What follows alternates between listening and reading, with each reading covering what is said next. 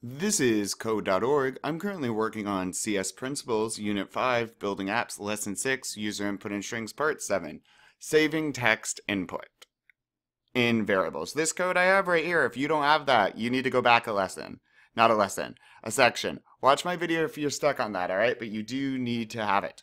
So, often we want to save information we pull in from the user for later use in our program. The best way we can do this is to save it in a variable. True. I bet we're going to make one with getText. Do this. Create two variables inside your event handler. This is our event handler.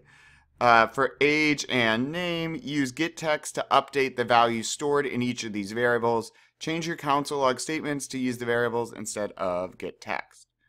And they're kind of giving it away here. So what we're going to do is variable, and I'm going to steal their ideas for variable names. I'm going to grab my getText from that and put in, what did they say? Username for their variable with one U.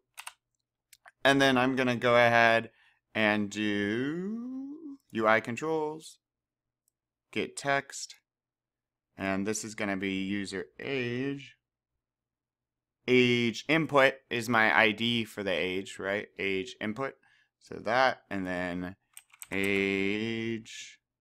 Oh, they use user. That makes sense. Age. And then we want to console log our variables. So I'm going to console log username. And then I'm going to grab variable, console log. I don't need quotes because it's a variable, not a string. User age. Okay, pretty much like theirs. Let's test it.